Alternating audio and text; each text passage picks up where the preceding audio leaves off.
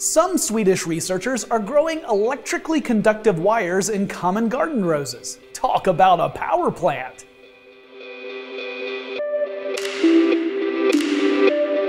Let's take a quick trip back to elementary school science class. That's probably where you learned about vascular plants. These are plants that have a sort of circulatory system to transport stuff like water and nutrients. The main components are xylem and phloem. The xylem is a system of tubes and cells that transport water and dissolved minerals. The phloem cells transport sugars and other molecules created through the process of photosynthesis. The Swedish researchers pointed out that this vascular network isn't all that different from an electronic circuit. The researchers took a rose, snipped the lower part of its stem, and put the exposed cross-section in a solution containing electrically conductive polymers, which we call PDOT.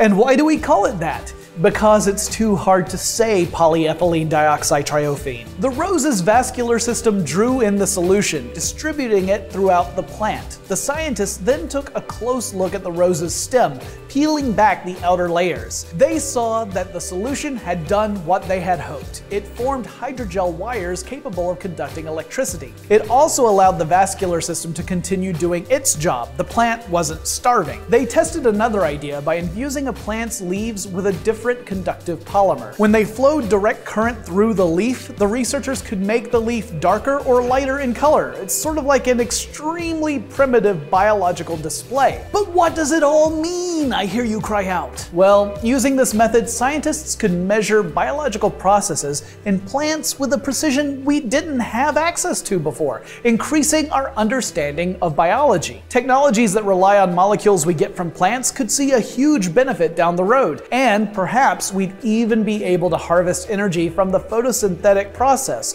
turning plants into solar cells. Personally, I'm hoping this work will justify my new screenplay in which a cyborg rose is sent back to 15th century England to stop the Yorks and Lancasters from going into battle.